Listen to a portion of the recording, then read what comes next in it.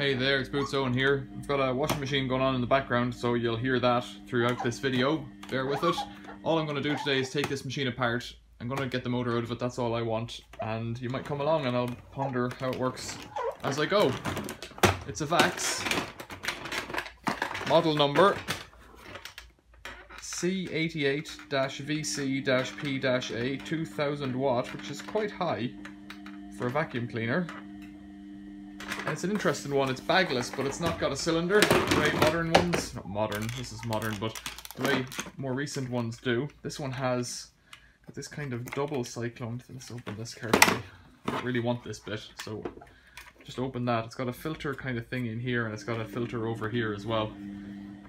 And then it fills up with dust, and I've emptied the dust out, but that's all that is. Now this one I think has been left out in the weather, so let's see if we can get into it. Screws are a bit rusty. I can see two down here. They're a bit rusty. So I'll just get the rest of them out. Don't know if I plugged it in and tried it. Let's give it a go. Don't need the motor if it doesn't work. I think I have. Oh, okay, it's not working. Well, let's keep going. Might be a mystery fault we can have a look at while we're doing it. Yeah, strange it's not working. Could be the fuse. Could be cut cable somewhere. Sometimes the cables get damaged.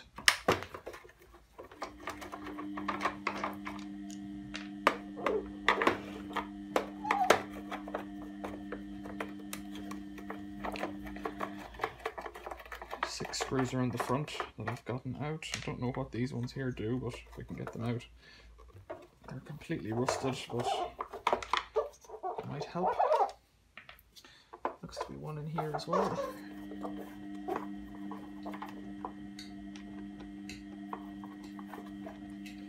So really, I'm just looking for useful parts here. I thought the motor might work, and if it's a 2000 watt vacuum cleaner motor, it could be useful in the workshop for upgrading a Henry if it's a similar shape or size or that. Does that come out? No, not yet. No, sometimes there's screws underneath, like this one. There's a few at the back I can see as well. There's one holding this wheel on.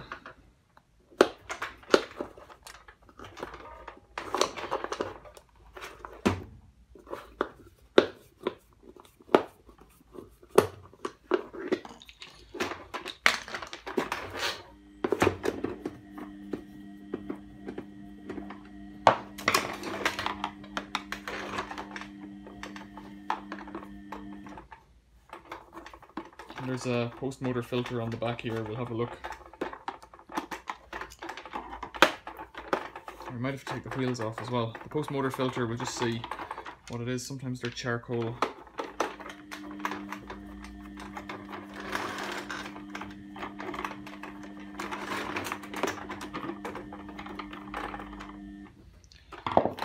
Right, that's all the screws that I have seen.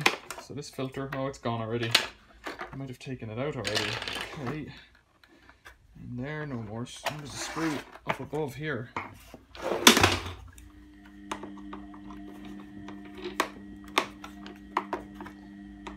This is the kind of stuff that always gets confusing. Now, how are you meant to? I don't know if that's meant to come out just like that. Doesn't really want to come out with this screwdriver. It's at a bit of an angle because of that grey plastic, so I'm not sure if it's meant to come out now or later, but it's also taking a smaller handle. Smaller head size, I mean. There it is. These wheels sometimes just snap off. Put a screwdriver in.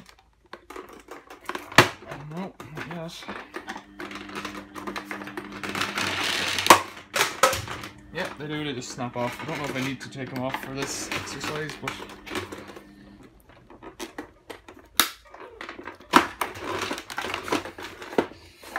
you gotta be pretty forceful. Wow, okay. Yeah, more screws.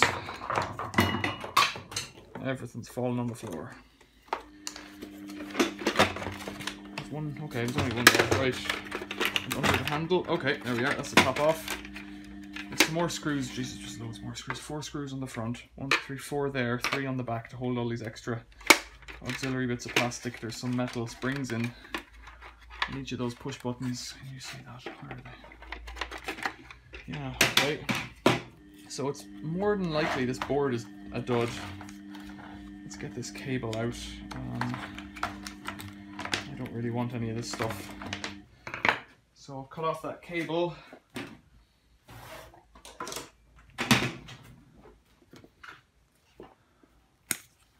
Cut the plug off.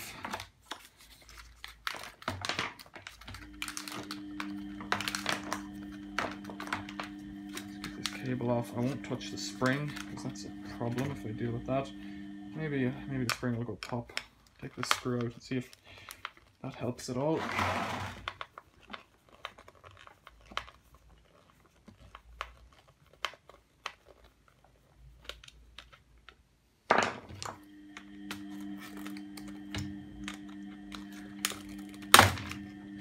These have little safety tabs so they don't fall off, but be bothered to deal with them.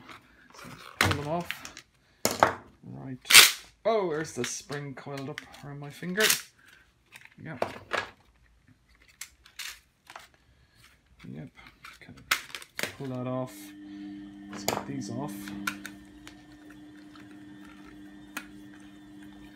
I'm not sure if this will come apart really. These are little copper tabs that ride on little brass rings in there.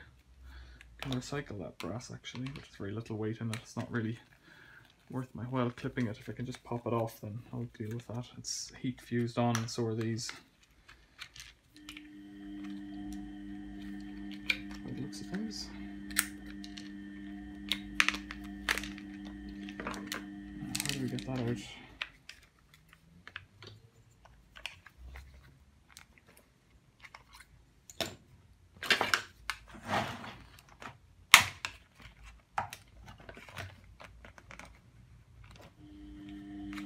That's screwed on in behind with even more screws. Yikes. I don't want to take off that plate across the front there, this plate, because the spring's liable to jump out. I think you could repurpose these springs for pull cords on little weed eaters and stuff like that if you wanted. If you were so inclined. Okay, there's that cord. So get the most out of it. Clip it back here. This is just pointless time wasting now at this stage. Right. More plastics. Cable can be recycled. Now, this unit. It's a big heat sink there. Little switch there. Some kind of a little, looks like it's a suction cutoff thing there. Nothing looks blown up on that board, but I've got a feeling this is just going to go straight into scrap.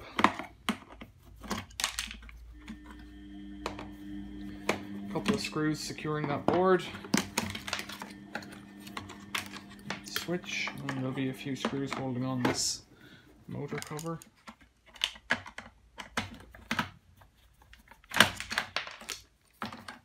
Right down in there.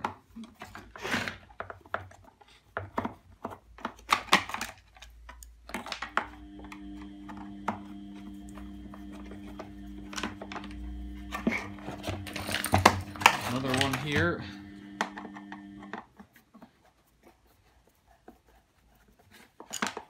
And another one here. There's got to be getting close on 50 screws in this thing. What's it stuck on?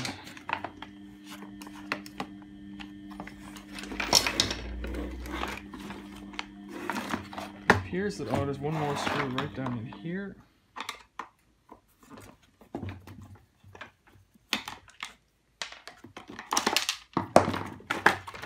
Now that unit's out, there's a bit of a noise dampening membrane or something there. I don't think it's a filter, and a gasket there. Some little rubber shock absorbers. Right, now screws on this, one more here.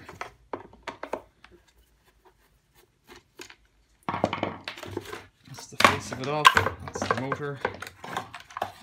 Oh, it's covered in black dust in there. It's welded onto the board, so it's got clips on here and here.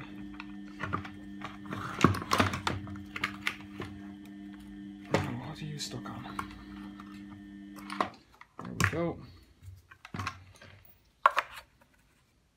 So that's this motor. It looks smaller than a Henry. Henrys are the ones that I've been dealing with recently. 2416. That would make it 4 years old. It looks older than that to me. It's all covered in black. Probably carbon dust, maybe not. There's the board. That's the, it might be a triac. TRO, yeah, it's probably a triac. Let's see if I can see what it says there. BTB something, is it? BTA 16. There's a capacitor on it. Yeah, a big heat sink on that triac. And then, oh, there's black dust everywhere. And just a load of plastic, little springs and whatnot. So there we are. Let's put power on this and see if it makes a cloud of black dust in my garage. It does spin freely, although that maybe it's not worth it. Don't know if we can get a look in there. Yeah, there you go. Commutator ring. Looks absolutely shagged. Let's get some volts on it. Right, so I've got power here going to the motor through this plug, through the variac, which is at 0 and can go up to 270 volts through the magic of transformers. Let's bring it up, see if it explodes and starts sparking. 80, 160. I heard a spark. That's the full voltage there, getting nothing from it. I think that motor's just dead. Just dead. Let's plug it out. The cable says Dyson on it. Don't know where that came from. It's out. Hasn't gotten hot.